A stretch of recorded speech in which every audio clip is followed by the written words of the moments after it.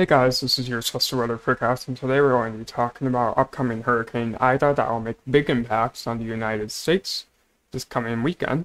Before we get into this, I'd like to ask you to subscribe. About 75% of you who watch my videos are not subscribed, so please click the subscribe button if you like weather-related content, hit the notification bell if you do not want to miss a single upload. Let's get right into this.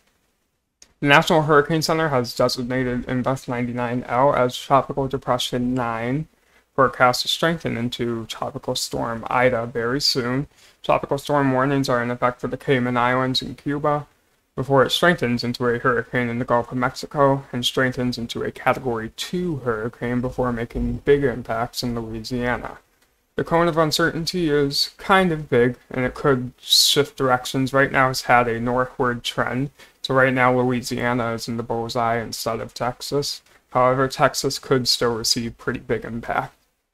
These are tropical storm force wind speed probabilities, and you can see the dark red and the red shades here is going to be a 70 to 90% chance to see tropical storm force wind speeds.